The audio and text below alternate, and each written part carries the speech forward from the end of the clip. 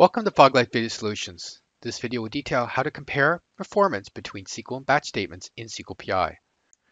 This video covers how to compare performance between SQL batch statements in SQL Performance Investigator, SQL PI, for Oracle and SQL Server. Users can use the SQL PI compare functionality to determine where differences in period activity illustrate underlying performance and monitoring issues. It helps you determine whether a comparison occurrence is an isolated incident or a sign of potentially significant performance problem. This compare functionality can be accessed from the performance tree. The comparison can be of whole instances or selected dimension breakdowns, such as user or SQL. Use compare to address questions such as what caused the specific activity? What were the resource and load demands of today's instance activity compared with that of a previous day?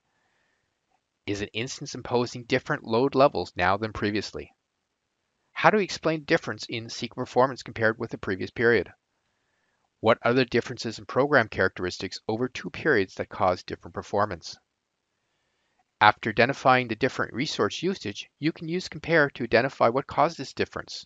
Is it usage pattern, different SQL behavior, or environmental problem? To begin, log into the Foglight console.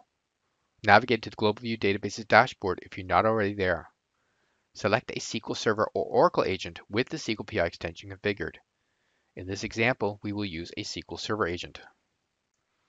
In the SQL PI panel, let's select the SQL Statements entry. In the bottom half of the top SQL Statements chart, a Compare button is present at the top of the table. This can be used to select the SQL statement to drill into. Highlight the SQL statement and click the Compare button. Then select the comparison criteria, whether to compare the same dimension activity with a different time range or a different dimension activity within the same time range. Let's select the same dimension activity and use the defaulted time range, then click Compare. The upper panes graphically display the workload or any other selected resource. The middle activity section displays the dimensions which were significant elements of the difference.